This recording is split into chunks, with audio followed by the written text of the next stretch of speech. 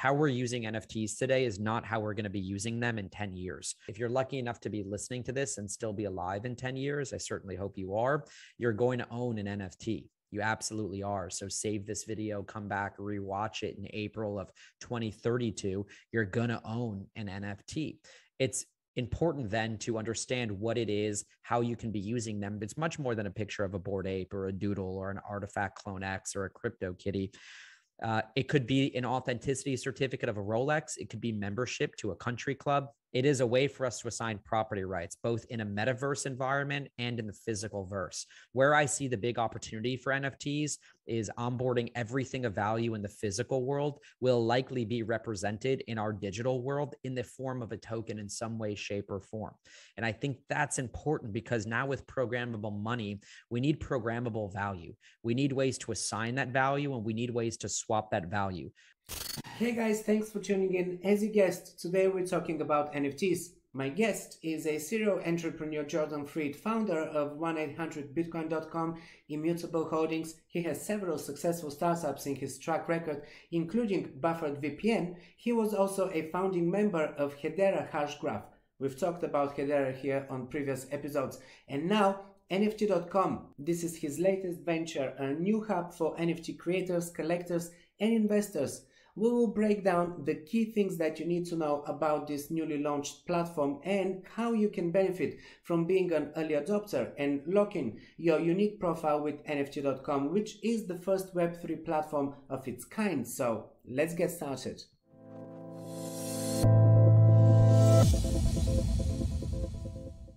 Alright, so NFT.com. This is the focus of this episode of your favorite video podcast. My guest is Jordan Fried, as I mentioned. I invited him to shed a light on his latest project, an NFT hub that we will use not only to buy and sell NFTs, but also to connect to other collectors, investors, and creators.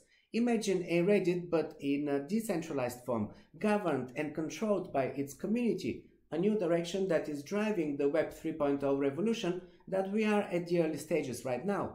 I talked about Web 3.0 in a previous episode of Crypto Corner. If you missed that, it will come up at the end of this video, so I won't go into too much detail about what Web 3.0 is. But in a few words, the internet is evolving, and as we get fed up with how current service providers, especially giants like Apple, Facebook, Google, and pretty much every popular platform out there is abusing our data and making tons of money on our back, being fed up with the immense control and the censorship that they exercise over our digital presence. Naturally, a different format is needed.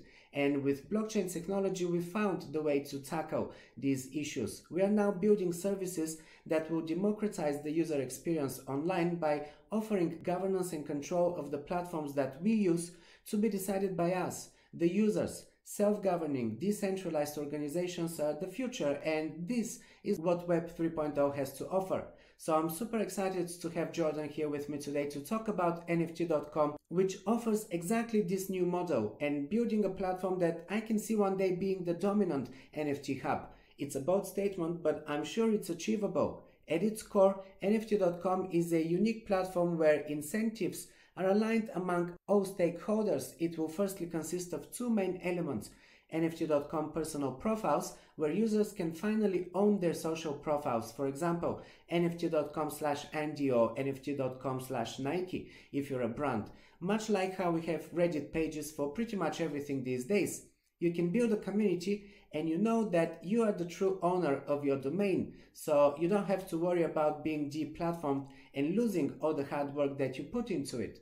Also, NFT.com marketplace, of course, this will be run and governed by the community as well, where you can buy, sell, trade NFTs. You now have a chance of becoming a founding member of the NFT.com community and grab one of the 10,000 spots allocated. This is a unique opportunity that you get to hear about very early on, and you can be an early adopter.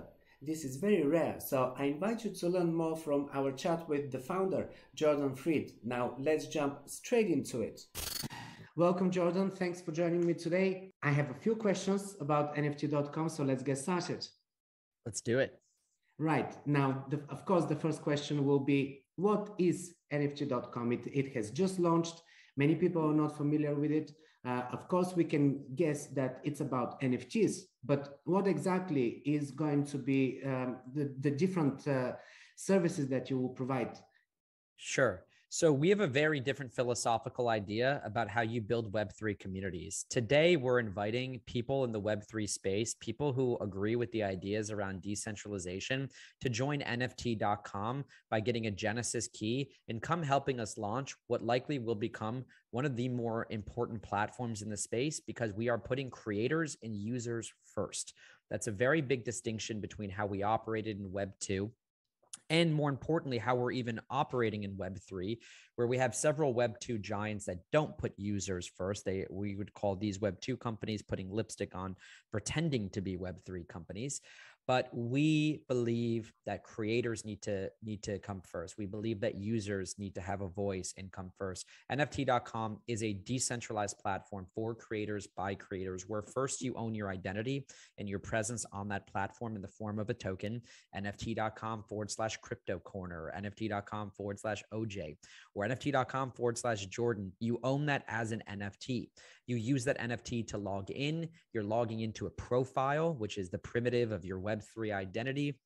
That profile is your gallery if you're a collector, your storefront if you're a creator, and it all integrates into a fully decentralized marketplace. Again, not controlled by Jordan Freed or any one company, but controlled by the creators, controlled by the users of the ecosystem. So we're really excited to introduce that into the market. The way we're introducing it is by first speaking to the people who are ideologically aligned with these thoughts, with these ideas, and inviting them to get what we call a Genesis key, which makes someone a forever co-founder of NFT.com, the forever member of our community, sort of gives them a seat on the board of directors of the platform, gives them governance rights, and allows them to come help us make this thing a reality. Right. Now, as we talk about NFTs, for those who are not too familiar, or I guess at this point, pretty much everyone is familiar with the term, but many people associate NFTs with the images and the artworks that were promoted in mainstream media. We saw big headlines about this artwork, fetching however many million, or this NFT picture of an ape. Of course, this would be, the reference because it's probably the most popular ones. But I want to point out that NFTs are going way beyond just being a digital image or collectible, which is what most people know NFTs to be. It's pretty much a digital certificate, a digital token that has information, data embedded in there. Which is a lot of the times it's to do with ownership. And this is what we really talk about when we talk here about the Genesis keys and stuff. These are tokens that you will have that will have this data embedded in there. And in this case, they unlock your ownership of that domain, but they can be much more than just that. Absolutely. I think the best way to think about NFTs I like to think about Bitcoin first and blockchain first. If you go back, it's well thought, or at least I think we can all agree with the thesis that software was always going to eat the world. Software has disrupted every aspect of our lives, from how we communicate to each other, how we order our groceries, how we order meals, Uber Eats and DoorDash and all those things, to now how we store value. Bitcoin is really emblematic of the softwareization of money. We now have programmatic money. If crypto is programmatic money, I really like to think of NFTs as the internet of value, the internet of everything else. You're right that there's many use cases for NFTs, and I'll make a couple bold statements here. One, how we're using NFTs today is not how we're going to be using them in 10 years, right? Two, if you're lucky enough to be listening to this and still be alive in 10 years, I certainly hope you are, you're going to own an NFT. You absolutely are. So save this video, come back, rewatch it in April of 2032. You're going to own an NFT. It's important then to understand what it is, how you can be using them, because it's much more than a picture of a Bored Ape or a doodle or an artifact clone X or a crypto kitty. It could be an authenticity certificate of a Rolex. It could be membership to a country club. It could be a diploma. It could be a personal seat license to seat 5 and 6, row 7, section 101 at a major sporting venue. It is a way for us to assign property rights, both in a metaverse environment and in the physical verse. Where I see the big opportunity for NFTs is onboarding everything of value in the physical world will likely be represented in our digital world in the form of a token in some way, shape, or form. And I think that's important because now with programmable money, we need programmable value. We need ways to assign that value and we need ways to swap that value. We have these things called smart contracts where we can atomically swap two assets. You can swap Bitcoin for USDC or Ethereum for USDC or USDC for USDT, right? What if you could swap a title deed for a property with some USDC or a title deed of a property for Bitcoin? We are going to be able to exchange value in ways that we didn't think was possible before and assign that value. The other thing I'd say is we're starting to see these things be applied to the growing amount of people who spend an increasing portion of their times online. These are people who play MMORPGs, massive multiplayer online role-playing games, where these players previously couldn't earn an income or couldn't own anything in those games, and previously would get in trouble for something that's banned by most multi-billion-dollar game companies called RWT, real-world trading. We're seeing new games come up where the currency in those games is a crypto in and of itself. The land in those games is tokenized and you can own it in the form of an NFT. The swords and the shields and the items that the characters own or that you can hold in your virtual wallet in that game or your bank account in that game, those are NFTs as well. We need marketplaces for those. We need galleries to be able to display those items. The items that may be your Rolex or that sword or a diploma or a title deed to a property. NFT.com/OJ or Crypto Corner or Jordan. That is going to be your link in bio. That's where people go to go check out everything you've done there. Right. It's not going to be just a marketplace, right? Because, of course, one of the main uses, I'd imagine, would be a marketplace. I mean, currently we have OpenSea being the most popular one. We have Rarible. We have quite a few marketplaces, but I guess with a URL of NFT.com, it would be a missed opportunity not to have a marketplace. It has to be a marketplace first and foremost, but a marketplace is too short-sighted. You're missing the larger opportunity with these things. There is a war happening right now. And I'm not referring to the war between Russia and Ukraine. That's an important war as well. I'm talking about a war for control over the internet. Now, I don't mean to say that one is more important than the others. My thoughts and prayers are with everyone in Ukraine and everyone suffering right now. But crypto, by the way, in that particular case, has become a tool where we don't need to send money to the Red Cross. We can send money directly to the Ukrainian government. We don't need to send money directly or through banks or the SWIFT network or through Visa or MasterCard. We can go directly to them. This war is for control over Web3. The tech conglomerates, the multi-billion-dollar established businesses, the Facebooks and the Googles and the Twitters of the world do not want this technology to happen and do not want us to embrace it unless they can find a way to control it first. It's why Facebook changed their brand to Meta. They want to own the metaverse. That can't happen. It's too important that it doesn't happen. The real opportunity here is to create and redefine the relationship that a creator and a user has with the platforms that they interact with. When you sign up for a Facebook account or a Google account or a LinkedIn account or a Twitter account, you come up with a handle or a username or an email and a password, and you check a box which changes your dynamic and your relationship with that platform forever. You give them your data. You give them the rights to take your data. You give them the rights to monetize you and that data. We're not in control. They can arbitrarily change their ranking algorithms. They can arbitrarily demonetize you if you're on YouTube. They can arbitrarily just say, stop showing this user's content if they don't like what you're putting out there. That could be coronavirus information. That could just be crypto content if they don't like that content. We need to rethink the relationship that users have with platforms. We need first platforms that are open source, open license with open algorithms that can be inspected by all users, whether they can read code or not. You can take assurance that you know how this platform operates and functions.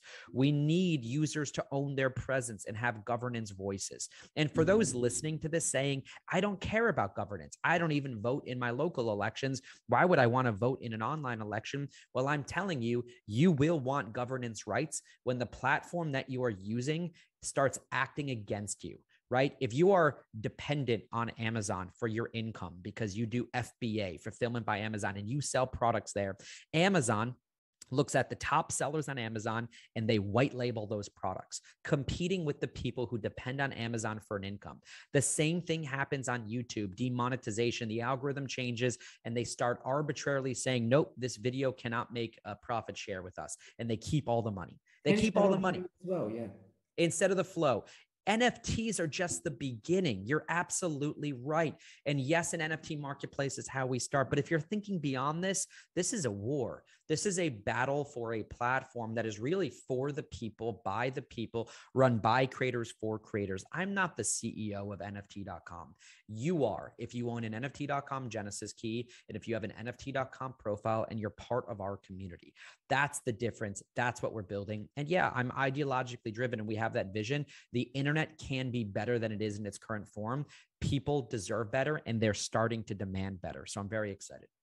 Right. Okay. So you mentioned the Genesis keys and you said that this is right now, people can apply for this. How many people can apply to have a Genesis key, or are they already being selected? So there's 10,000 Genesis keys. That number is symbolic in the world of NFTs because there's 10,000 Bored Apes and 10,000 doodles, and 10,000 has become this symbolic number. And we want to do a hat tip to the amazing creators that have become before us, but it's a symbolic number from a community building perspective. 10,000 is a small enough community that you can still rally people around a core constituency, around an idea, around a movement, around a proposal, and you can still get buy-in. It's not too large that it disincentivizes participation. You still kind of want to participate. So that's our early governance group. Everyone who holds an NFT.com Genesis key is basically a co-founder of NFT.com and has a seat on the board of directors of NFT.com, which is amazing. These keys will be auctioned. The first 3,000 will be auctioned on April 26th of 2022. So if you're listening to this, April 26th, that's just a couple days from right now. Anyone on the whitelist can bid. All you have to do is go to NFT.com and type in your email address and your Ethereum address, and you're on the whitelist. If you type in those two things, you're there, and you can then bid from that address that you whitelisted. Those 3,000 keys will go. The price, it's interesting. 3,000 people will win, but everybody will pay the price of the first loser. The first loser is whoever is the unlucky 3,000 in first bid. So all the bids are ordered from highest to lowest, and the 3,000 in first bid decides the price. That bid is now the price of the 3,000 keys. So everyone who bids is going to end up paying less than what they bid, and everyone's going to pay the same price. The remaining keys will be sold at the median price. The median is the 1,500th bid, and everyone will pay that price. So this is all going to happen next week. We couldn't be more excited because we can't do this alone. I can't do it as one person with a vision. We need a community, and we need those early users, those early beta testers that help us roll out the platform and provide feedback. So very excited to do this. There's lots of exciting NFT communities you can be part of, but I don't think there's any that are saying, come help us launch a better OpenSea. Come help us build a better Facebook. Come help us build a better decentralized community that is more impactful and not harmful and predatory. So join us if you like these ideas. Right. No, it sounds very exciting indeed.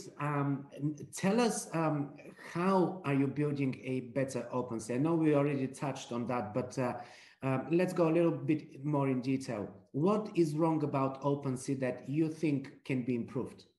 So first, OpenSea is not a Web3 company at all. They're a Web2 company that puts lipstick on and tries to pretend to be a Web3 company, right? Some of the contracts are open source. It's not fully open source. It is a venture-funded business funded by venture capitalists, which I have to say creates automatically the wrong incentive and creates the wrong behavior, where OpenSea is going to be forced to go down a path of going public. They've already started that with hiring a CFO, and they're more concerned with optimizing for shareholder value than optimizing for creator value and community value. I don't think the same is true for us and how we've structured it out of the get-go. And I will highlight the creators' frustrations on OpenSea. The first is, if you're building a better Web3 OpenSea, you need to prioritize 3 core user journeys. You need to prioritize the creator user journey. the Web3 native user journey and the person who's not in Web3 at all, right? My mom, my grandma, someone who doesn't have crypto. For the creator, you'd fall off your chair if you heard some of the astonishing things we've heard from the teams behind the Bored Apes, from the teams behind the CryptoPunks and Meebits and the Doodles and the World of Women collection. These people do not have account managers. They don't have account managers. They don't have the phone number of the CEO and CFO of or CTO of OpenSea. They are running hundreds of thousands of ETH through OpenSea in transaction volume. That's hundreds of millions of dollars in volume on OpenSea, helping OpenSea raise $300 million at a $13.3 billion post-money valuation. Yet the people who help them get that valuation, they don't own equity. They don't own options. They don't own governance credits. They don't even get loyalty points like you do when you fly United Airlines or British Airlines or something of that nature. They're completely disenfranchised. So you need to start with the creator. There's better creator feature sets. Do you know today that you have to contact OpenSea to manually get them to enforce your royalty? That should be baked into the code. You shouldn't ever have to contact them. That should just be baked into the code. It should be a self-service platform, just like launching a new ad on Facebook or a new ad on Twitter, right?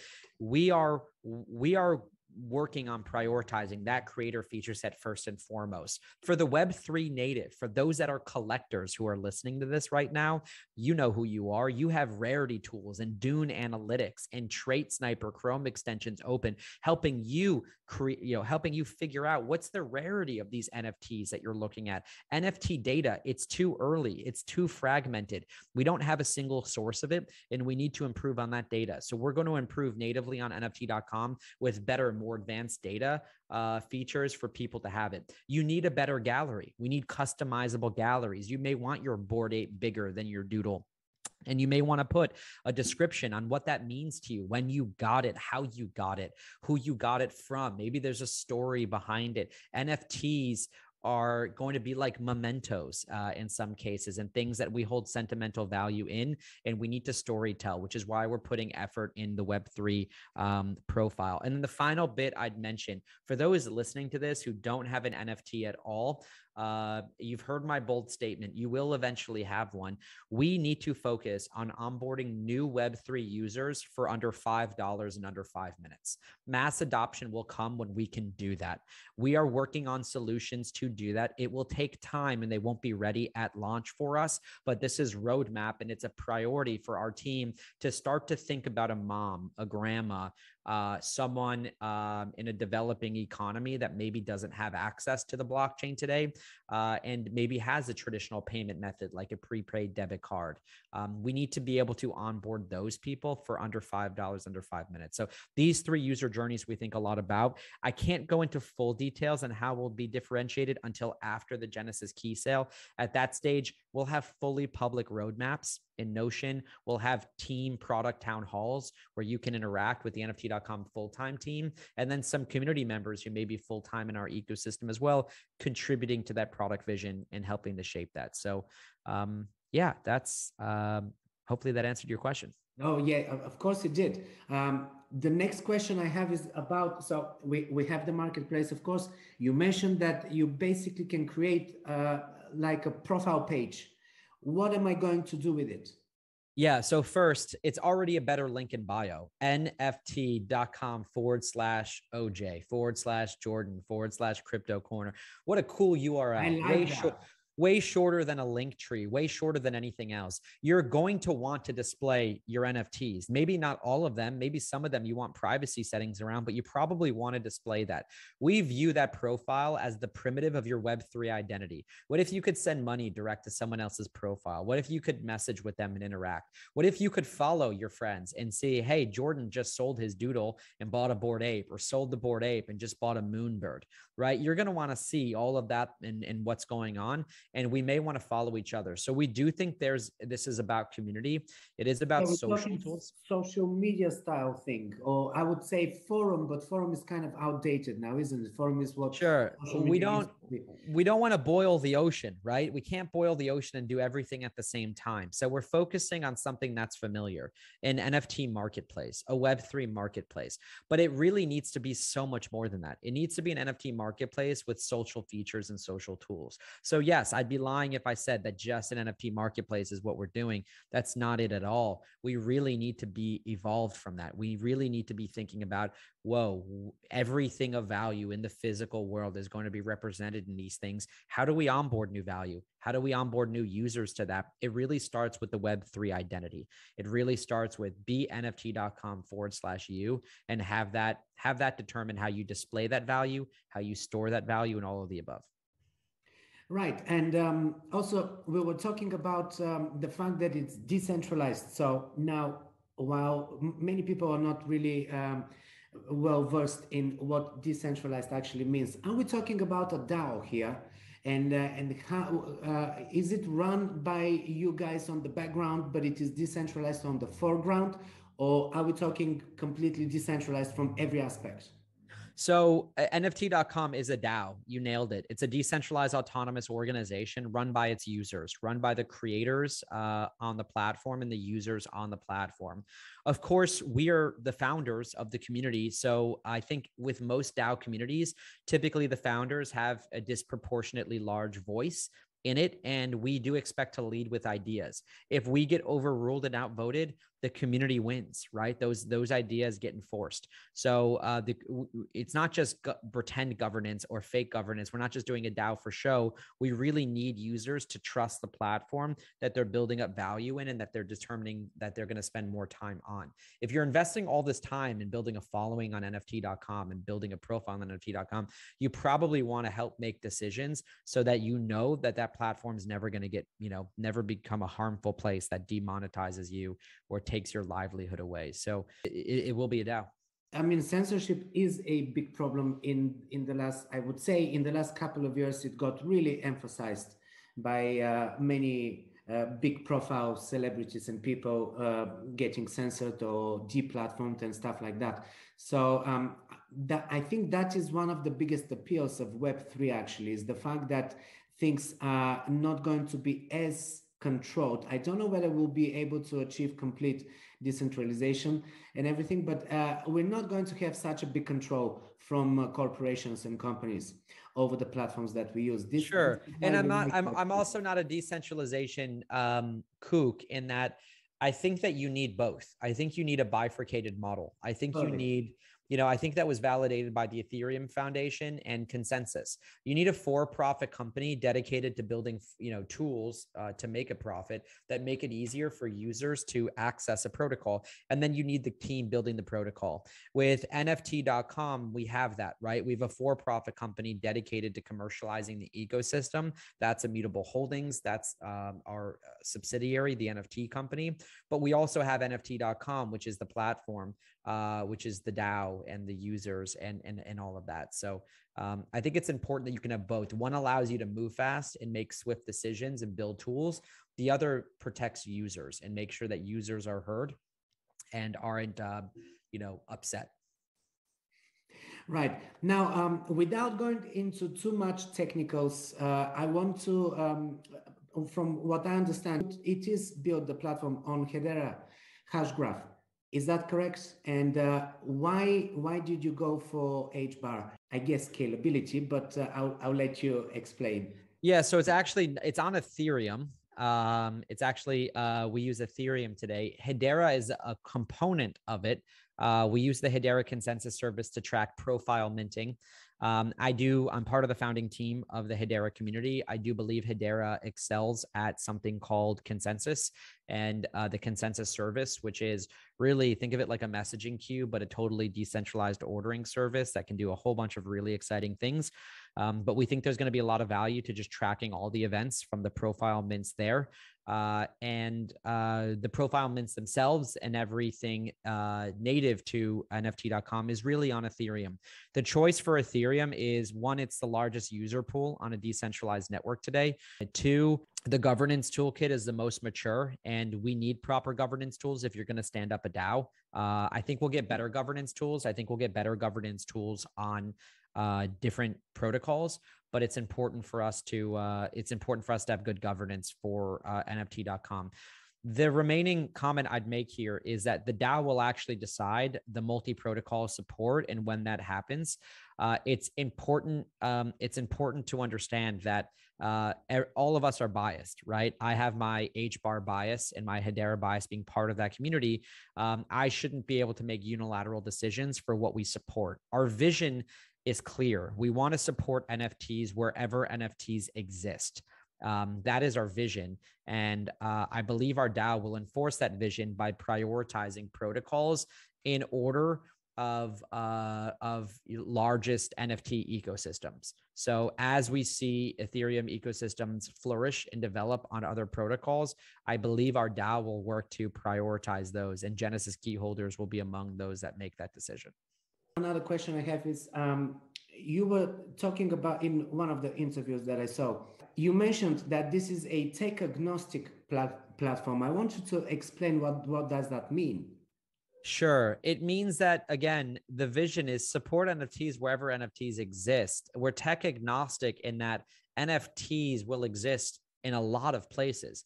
They'll exist on Polygon. They already do. They'll exist on Algorand and Avalanche and Polkadot and Hedera. And we need to be mindful of that and not be maximalist or tribal to one particular platform, but to be multi-platform, multi-protocol. I think the future is in bridging. And I think we're going to live in a multi-protocol world where we have a protocol for stable coins. We'll have a protocol for security tokens. We'll have a protocol for store value. We'll have a protocol for MMORPGs, and different protocols will excel at different things. We want to support NFTs across all of those various protocols and make sure that we're supporting the entire ecosystem. Great. Fantastic. Well, this answers all of my questions. Thank you very much, Jordan, for joining me today. Thank you for having me. And please, if you liked any of the ideas that you heard, please go to NFT.com and join our community. And if you also didn't like the ideas that you heard, also join our community. We could use your diverse voice in our ecosystem to help improve. So thanks to all. Thank you.